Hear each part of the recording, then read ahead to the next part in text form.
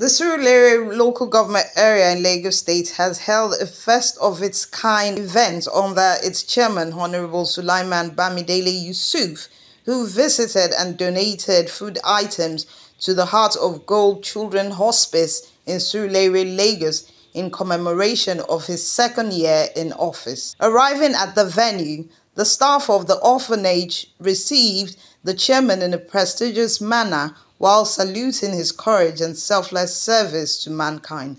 Reacting to the tour after visiting the children, Honorable Sulaiman Yusuf reiterated the need to always extend gifts and kindness to the needy while revealing the gratitude and fortune we find ourselves in life. These children that have been staying in our local government for years, and we felt that what can we do to assist the House of Gold in support of Madam, so that when they have things to eat,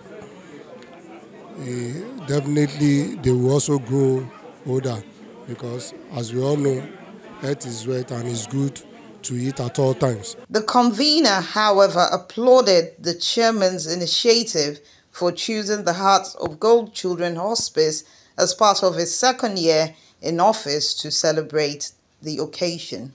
Like in every journey, there are ups and downs, and we've gone through it all.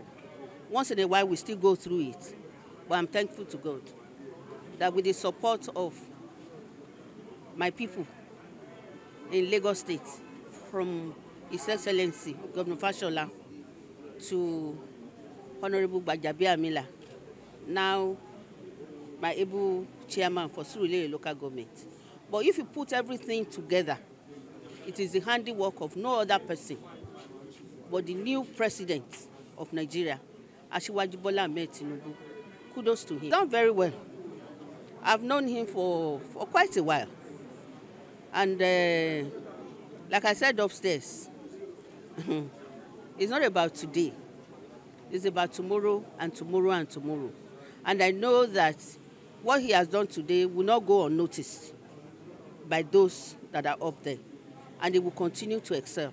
In conclusion, this serves as a wake-up call to other local government chairmen in Lagos State to replicate such acts of kindness by showing love to the less privileged.